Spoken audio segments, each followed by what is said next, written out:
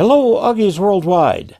I'm Dave Kassler, amateur radio call sign KE0OG, here with another episode of Ask Dave. Today, our question comes from Randy. He is KF4RJH. He says, thanks for your videos. They've been so helpful. However, I'm still unable to find an answer to my unique situation. I live in the mountains of western North Carolina. It's a beautiful area, by the way, on the ground floor of a two-story apartment building with antenna restrictions.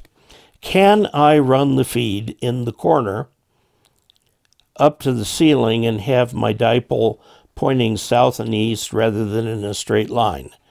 If so, living in North Carolina, would southeast be better or northwest?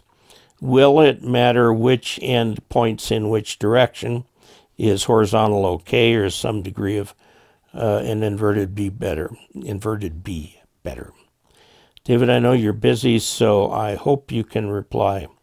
All right, so before we jump into answering this question, I'd like to say a special thank you to David Moulter, who is one of my most recent new patrons on patreon.com.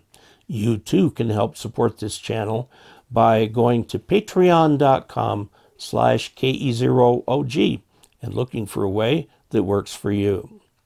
Now, let's take a look at these questions. He's talking about building an indoor antenna by taping an antenna or push pin or whatever to the wall of the antenna. This is a severe compromise antenna. A severe compromise. Your signal is going to be attenuated quite a bit. Also, you're going to put what's on the other side of that wall, namely your neighbor, in a fairly high RFI situation. It won't be dangerous if you're just using 100 watts, but it may very well be too much for his or her television. I guess people don't use stereos anymore these days. Computer equipment, Wi-Fi, and so on and so forth. So you might be creating an RFI problem, not only for yourself, but for your neighbor and the neighbors upstairs. I have tried this. I used to live in a second-story apartment, and I rigged up a 20-meter dipole inside the apartment. And although it did work, it worked very poorly. So let's answer your question. And then I want to explore a couple alternatives with you. You've got your apartment walls looking like this. Okay, you're standing inside. And you've got maybe a window or a door or a bookcase or whatever. Now, the first one he asks about is an antenna that looks like this along the wall. And I doubt he'd be able to do, well, maybe he can get 15 feet out of it, but I think we're talking at max 20 meters. And we bring the cable down here and then bring the other one like this. So looking from the top, it's fed like that, fed in here, this and this. Will this kind of an antenna arrangement work? Yes, it will work. Okay, now it's going to have radiation spread out here and some smaller in here. It will tend to be directional in that direction. Okay, if this is a dipole length. If this is multi wavelengths, it's going to actually be more directional this way, or at least along that axis. Okay, so that's the one opportunity, one possibility. Now, another possibility is some sort of an inverted V,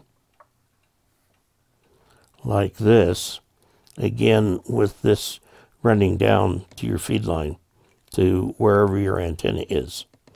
You'll have the same issues. If it kind of depends on what the building is made of.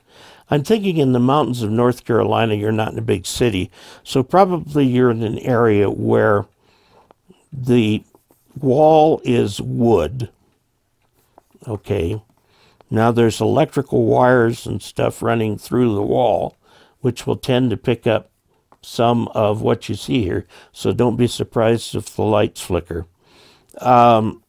It possibly, since you're on the first floor, it might be made of brick or cast concrete, with the floor above it being wood. If that is the case, your chances of getting out of there are pretty slim to none. Now, does it cost very much money to try this? No.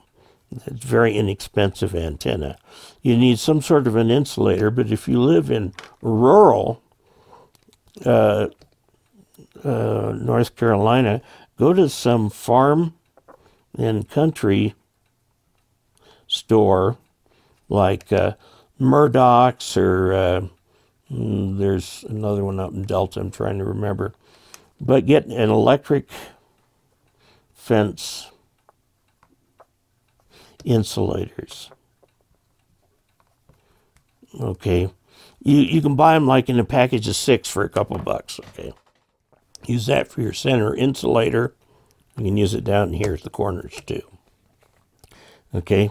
And then you put your SO239 there, or just solder your cable directly to that.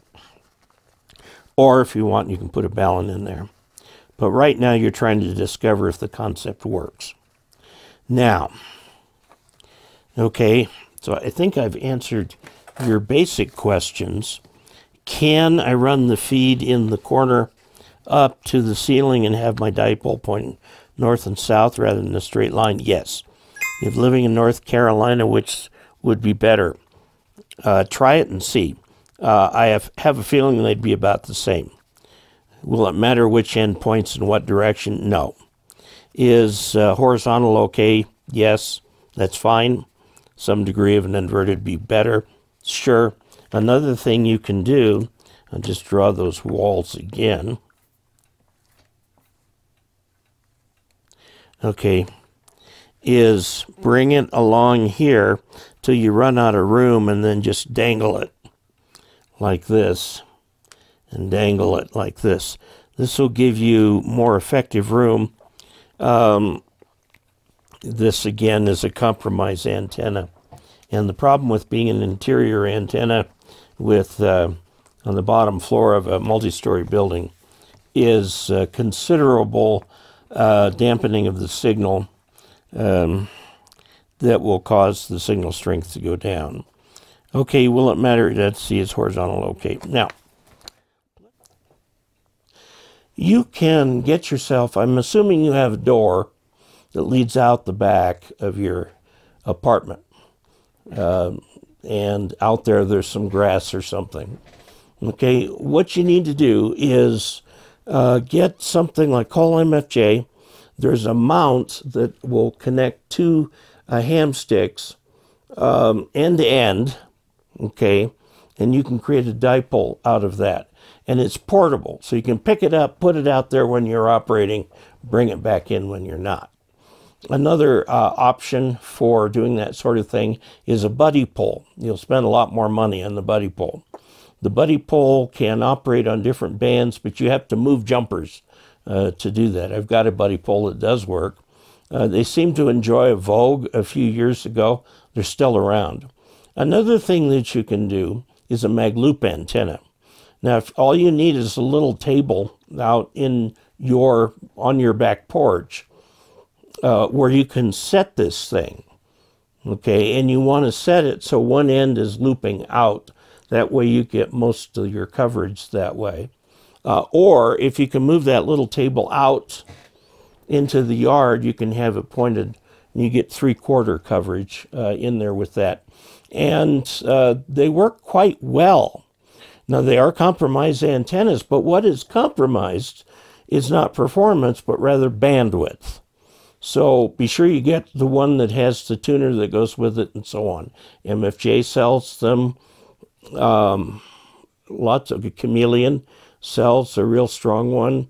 There are lots of these out there that you can get. They're fairly expensive. But nobody looking at it will know what it is. And, you can put it out there, and they're not very big. They're about 3 feet in diameter. Okay, set it out on a table, or just leave it on your balcony with one of the round ends jutting out, and you can just leave it there, and nobody will know it's an antenna.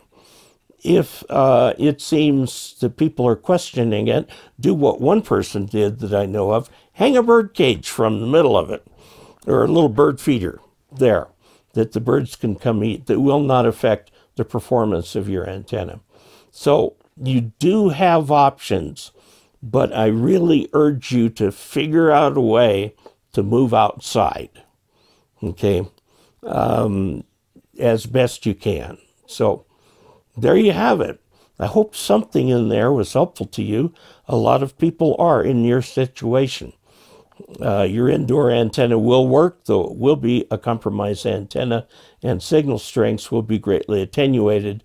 Plus, you're just asking for RFI problems when you put an antenna that close to where you and other people live. So, there you have it.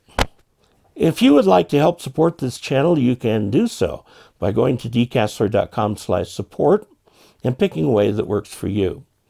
The way I'm kind of suggesting to people right now is via the tip jar. Just throw any amount that you want into the tip jar. This goes through PayPal. They take their usual 7% out of it, which is normal for a payment processor. The nice thing about PayPal is I don't have to pay them a monthly fee or anything like that, and yet they still act as a full-featured payment processor, and they're the ones who deal with your credit card. I never see your credit card information. I don't want to see your credit card information. Somebody sent me a letter with their Visa card number saying, you know, please do this, and I'm going, I have no way of processing a Visa card. So you have to go in through PayPal, put it in there, and it'll work just fine for you. So until we next meet, 73.